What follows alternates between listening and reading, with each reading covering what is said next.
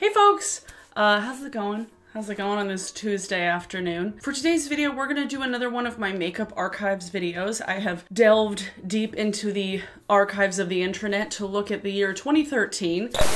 I am so excited actually about this series. I've been having a lot of fun with it. After I get to a certain point where the archives no longer make sense, I think I'm gonna go like way back in like the 90s and stuff. So like, yeah, get excited for that. Today we're gonna dig into 2013. I went through Temptalia's archives, Musings of a Muse, Pop Sugar, Glamour, Allure, Google in general, and there were some real cultural resets in 2013, I have to say. So let's just dig right into it. Actually, before, I have a P.O. box now. That will be in the description. I had some people asking me. I have one, so there's that. Okay, let me grab my phone. So I'm not touching on like the holiday collections, mainly because I did an entire video during Vlogmas talking about the holiday collections from like 2010 to 2014 as a collab with Smoky Glow like in December. So if you want to hear more about like holiday collections in general from that era, link to that video will be in a card. But I did miss this one in that video. MAC Punk Couture collection for winter 2013. I don't remember this collection at all, but there was an eyeshadow quad, there were pigments, it was super bright, and they had 3 different pigments that were True Chartreuse, Neo Orange, and Magenta Madness. So it was a lot of bright colors, a lot of like, I don't even want to say like cyberpunk, but like kind of cyberpunk before cyberpunk was a trend. The packaging was really cool, the branding was really cool. MAC always really went above and beyond with photo shoots for the collection launches, and honestly, like, I wish I would have been in one of those boardrooms discussing the photo shoots. Holy crap, they were amazing. Ooh, there was nail polish too. We are gonna get into some nail polish as well. There weren't as many weird nail trends as there were in 2012, like we visited in the last edition of Makeup Archives. I will say, we paid a lot more attention to nail polish launches in the early 2010s. I don't know why. I really don't. Urban Decay Naked 3. So we had Naked 1 in 2011, Naked 2 in 2012, and Naked 3 in 2013. And I remember when Naked 3 came out from Urban Decay, I really, really liked the tone of it. I liked the kind of mauve-y, pinky tones. I never ended up buying it. I only ever owned the Naked 1, but Naked 3 really, I feel like was the first time those kind of pinky tones came into the mainstream, at least in this like era. Before then, it had been a lot of like cool tones. It had been a lot of neutral tones like golds and grays and charcoals. But I feel like Naked 3 was kind of, I don't know, before its time. But honestly, looking at the color story, there's like 5 shades in here that are exactly the same. I don't know why I was so obsessed with this back when it came out, because looking at it now, I'm like, what is this? This looks, no. Why? They had like one dark kind of maroony brown, I don't know, and then it was just a lot of light tone mauves. Ah, so weird.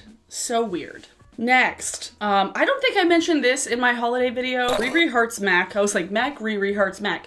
It was a MAC collection that Rihanna did, and it was, I think this was after Riri Woo, because Riri Woo was also 2013, but it was earlier in 2013, which was essentially just a rebranding of Ruby Woo with Rihanna's signature on it. They expanded that and did like a whole Rihanna collection for the holiday 2013, and they did some nail polishes, some eyeshadows, a cheek product, and then 3 different lipsticks.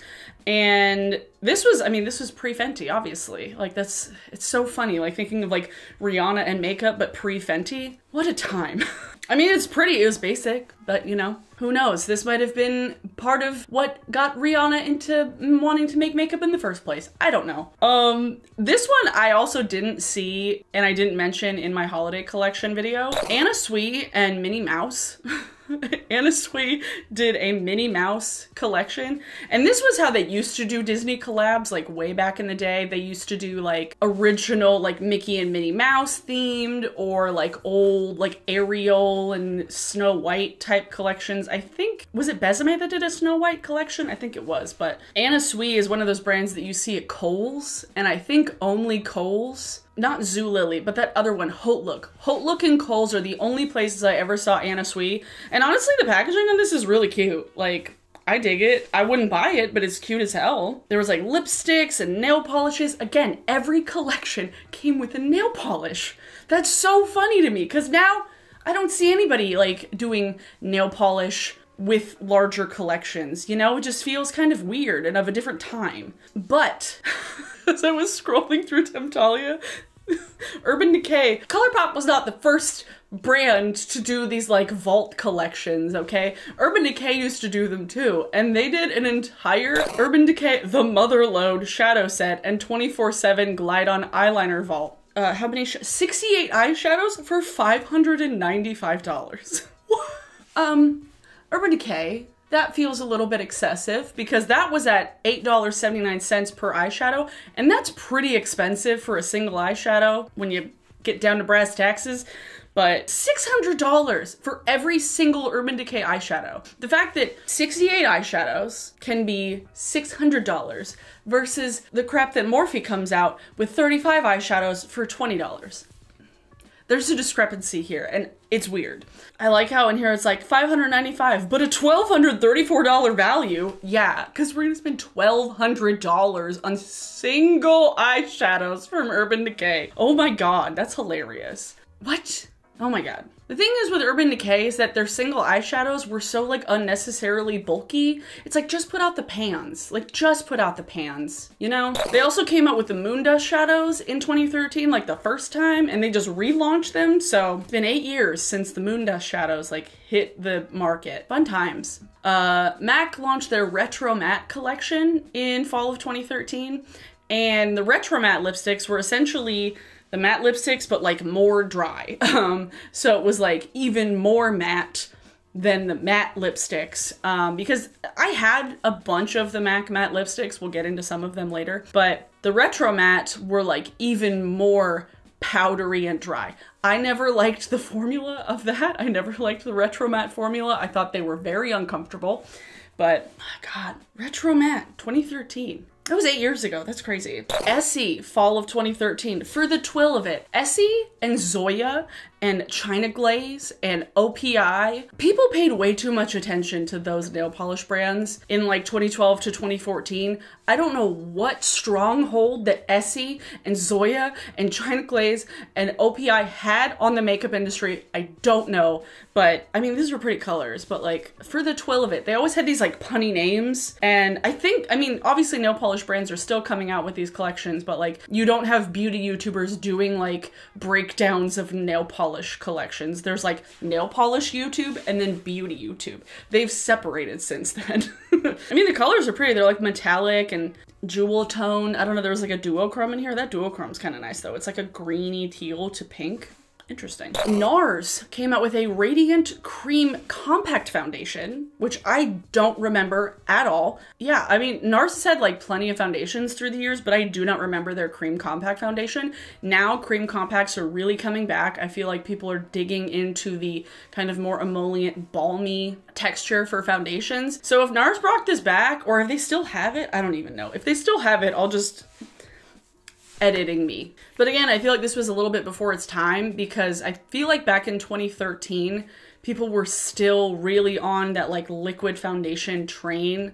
Like, I mean, I use liquid foundation, obviously, but a cream compact, I feel like the only brands that were really doing well with cream compact foundations was MAC. I don't remember this. I do not remember this at all. Butter London is one of those brands that I got so enamored with and so obsessed with. Everything about the design aesthetic, the bottles were pretty, the colors were cool. I loved everything about it because it was like, ooh, they got a fun font and it's like British themed. These were like $14 nail polishes. Why did I ever think a $14 nail polish was worth it? Never. Ever again. Like, I owned, I think, 4 Butter London nail polishes, maybe 5. But buying $14 nail polishes gave me this, like, I don't know, false sense of this is gonna last a really long time on my nails. It never was worth it. It lasted just as long as the Sally Hansen nail polishes, just as long as the friggin' Revlon nail polishes. Never lasted longer on my nails. I don't even wear nail polish anymore. I was obsessed with the Butter London ones. I don't know why. Butter London and then Julep. Julep was another one that I got on that train shortly thereafter. Julep is actually made in Seattle. But Butter London, man, they had some fun colors. I'm not gonna lie. It was just $14 nail polishes. No. Next. MAC. Back at it again. Tropical Taboo was the name of the line, and like the images and like the branding, photo shoots, gorgeous, beautiful. But something about the description and like the PR text really, let's just read it and you can see for yourself. The lure of the Latin beat. MAC captures the passion of samba in a shimmering color collection that pulsates with sensuality. Tropical Taboo gives in to the heat, beat, and exotic glamour of shades that define desire. One note, one hip-popping turn, one penetrating look, and you're hooked. Eyes reflect the dynamic tempo with the dazzle of mineralized eyeshadows and vivid pigments including Cha-Cha-Cha and Tropica. Full luscious lips glisten with a tantalizing top layer of cream sheen glass and Fever Isle and Calypso beat. For profession, and then they talk about eyeshadow brushes. Why were they trying to write an erotic novel with the descriptions of the products? That sounds kind of weird. I don't like that. But the colors, they had lip glosses, lipsticks, and then the like swirly mineralized eyeshadow things where like a bunch of colors are all swirled in one. I don't know why any brand thought that those were gonna like work really, really well. They look pretty, don't get me wrong, they look gorgeous, but having like multiple colors swirled together to where like if they blended, they don't really make like anything close to what's in the pan. So like having like a blue and a red and a brown in a palette, it's like, that seems a little bit weird. Having like a mineralized eyeshadow that's like an orange to pink to yellow, like having those kind of combined, that makes sense. But like these were all kind of like very different. I mean, some of them were different. This one was like teal and purple, which feels like a weird thing to combine into one eyeshadow. I don't know. I just had to read the description of the collection. I was like, oh, you guys are horny. Ooh, this was a collection that Estee Lauder did as a collaboration with Mad Men. I never watched that show, so I have no idea. Like, I just know I like John Hamm. Like, John Hamm. But they did a collection with Estee Lauder, and honestly, it's very cute. It's very retro looking. They had a nail polish that came in like the old kind of retro vintage looking nail polish bottles. The lipstick was this gold component that had like kind of ridges on there. And then the compact had a really pretty paisley mid-century kind of design on it, and it was all gold. And it's very cute. I feel like Estee Lauder lost a lot of their sparkle in the last 5 years or so, and honestly, like, I've only ever owned like 2 lipsticks, I think, from them. They used to kind of have that hold on like the retro classic kind of look, and I feel like people might be into that now. Maybe not from Estee Lauder, just because like Estee Lauder's boring as hell. I feel like if another brand came in that wasn't Besame and did in a way that's like high quality and like authentic, I feel like people would really like it. I don't know. I would, at least. I think that would be cool. As much as I love eyeshadow palettes and like having things on display, I feel like something really lovely about those kind of classic lipstick components and the compacts that just look really nice on like a bathroom counter. I don't know. Pretty stuff. Okay, next one. Holy moly! Ooh! Hayley Williams did a collection with MAC. Hayley Williams did a collection with MAC, and it was a 4-part collection. There was a nail polish called Riot Gear, Lightscapade, which was a mineralized skin finish, a highlighter that I actually had, which was like a kind of opalescent white kind of highlighter. And then Daydreaming was a coral eyeshadow. And then Sounds Like Noise, which was a true bright kind of yellowy orange lipstick that was a matte formula. I had that. I had it. I liked it. I decluttered it a long time ago because I just like never really wore it. And when I started dyeing my hair like green and purple, like the orange, bright orange lipsticks like didn't quite go with all my hair colors. I think that's kind of when I stopped wearing super bright lipstick, when I started dyeing my hair. Super bright colors. My purple fades really fast in the sun because sun bleaching is real. If you can tell, see the top layer, it's all fucking blonde. And then when you pull it back, where the purple doesn't hit the sun, it's still purple. Sun bleaching. That's why this side is way more faded than this side. The pink stays, and this side sees the sunlight in the morning when I'm driving to work. That was a random tangent. But yeah, Hayley Williams, do another collection with MAC, please. Thanks. This was such a fun lipstick. It was like a true orange. There was like no red to it. It was like yellowy orange. Not Lady Danger, not Morange. It was Orange. Ooh! NARS Creamy Radiant Concealer launched in 2013.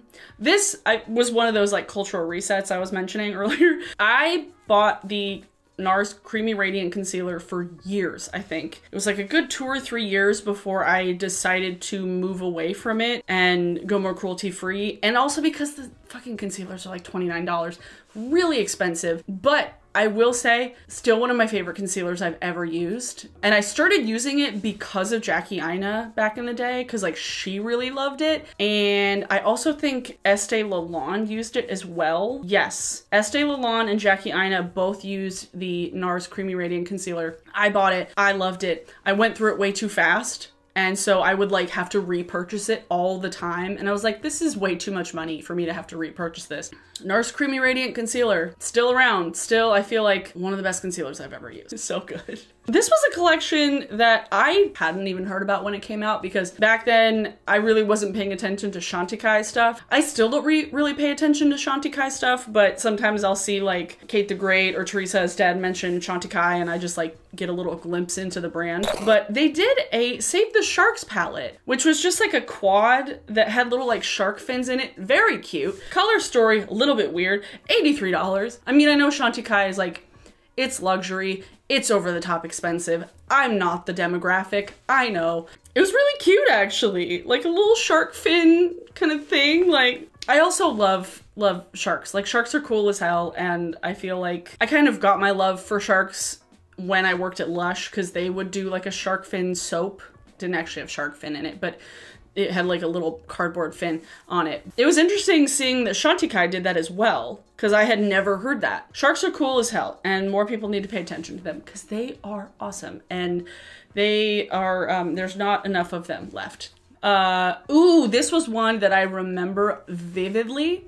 MAC did a Archie Comics collection, MAC Archie's Girls collection for 2013, and this was some of the cutest packaging I had seen MAC do in a long time. I mean, MAC used to do like great packaging pretty much in every collection, but these were so freaking cute. They had like little quads for Betty and Veronica, and they had like a heart-shaped powder and then lip glosses, and I think, was that a mascara too? And nail polishes, again. But they had like a Veronica and a Betty kind of collection within the entire collection. The branding images are just so cute. Yeah, I mean, this was back before Riverdale when like Archie Comics was still kind of like this image, and now everybody thinks of Archie Comics as like Riverdale. I've never watched Riverdale in my life, but I know it's based on Archie Comics, and that Jughead is Zach or Cody. I don't know which one he is. Cute collection though, very cute collection. Hourglass Ambient Lighting Powder came out in 2013, and I believe when they came out with this, there weren't a lot of shades. There's still not a lot of shades as far as like shade variation. Hourglass has been around for 8 years, and they still don't have like actual shades that work for everyone. So like Hourglass, get on that shit. It's been 8 years, okay? Like, you haven't really expanded the shade range that much. There's like slight variations on like the blushes and the bronzers and stuff, but I remember when this first came out, I was like, ooh, this is kind of innovative. It's like a powder, but it's not matte, and it's not a highlighter. It's like a finishing powder. I also never bought one of these. I have like a set of like blushes, like a trio of blushes from Hourglass, but that's the only thing I think I have from Hourglass. I was also using Bare Minerals powder foundation back then, so I really didn't use a lot of like finishing powders. Like I didn't have a setting powder because like my foundation was powder. But yeah, that came out in 2013. Wow. Wow, wow, wow, wow, wow. Matte Candy Yum Yum became permanent in 2013. I also owned that. I owned Candy Yum Yum, and that one was a retro matte. I remember when I bought it, I was like, yes, I finally have the brightest pink possible, but then when I put it on, I was like, this is so uncomfortable. I hate it. Like it looked so bad on me Like, it looked bad. Like, it didn't look good. I was just obsessed with the idea of having the brightest lipstick possible, which is so funny. Speaking of which, Nicki Minaj did her second Viva Glam lipstick with MAC in 2013. Viva Glam Nicki 1 was like a yellow-based pink, and it was like a baby pink, like a bright Barbie baby pink. But Viva Glam Nicki 2 was like a lavender, and like on Nicki Minaj, it was like a whole look.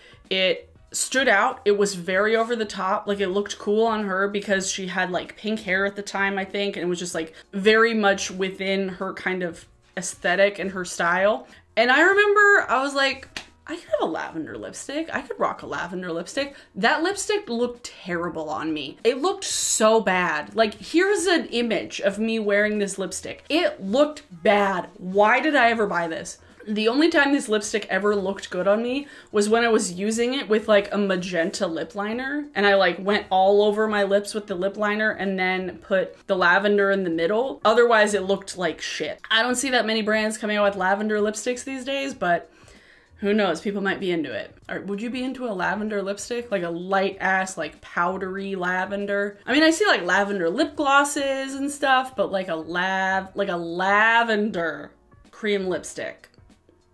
It was a look. It was a look. It just didn't look good. The lipstick looked terrible. Ooh, Too Faced. This was back in the early days of Too Faced when they had all of their palettes in this very specific layout where there were like 3 larger shades and then 6 smaller ones. And this was their boudoir eyes. And all of Too Faced palettes looked like this on the outside. It was very like streamlined with all of the designs of the palettes. And this was before the chocolate bar palette, I think. This had to have been before the chocolate bar palette. Maybe not, I don't know. But boudoir eyes, this is just like a cool tone smoky eye.